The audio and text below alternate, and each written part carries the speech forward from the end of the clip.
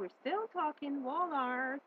Yeah, we've looked at calendars as a source for wall art, posters, fabrics. Now let's look at wallpapers.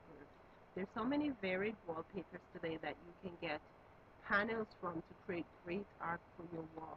Whether you want to mount it like a canvas, or you want to frame it, or even put it in a dish. This one, I actually put a paper, a wallpaper, in a circular pattern on the inside, and the picture inside I actually got from a magazine. But there's so many papers that you can use for wall art, and you don't necessarily have to frame them or mount them. You can do as I did here on a plate. You can do a series of plates that you can put on your wall and create great wall art. Wallpapers, on the other hand, you can also use as wall art. This is a Paddington Bear wallpaper.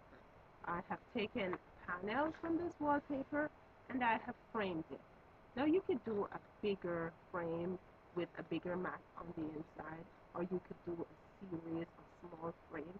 But whatever you do, wallpapers can make a great source for wall art, to create your wall art. And don't forget your children's art.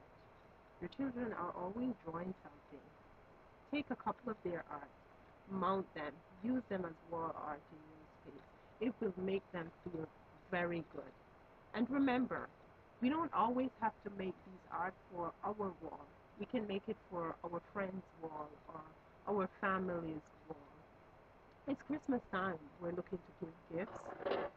Do something creative. Give a gift that comes from the heart. Do something special for your family and your friends. Now, have yourself a merry little Christmas. May your heart be glad.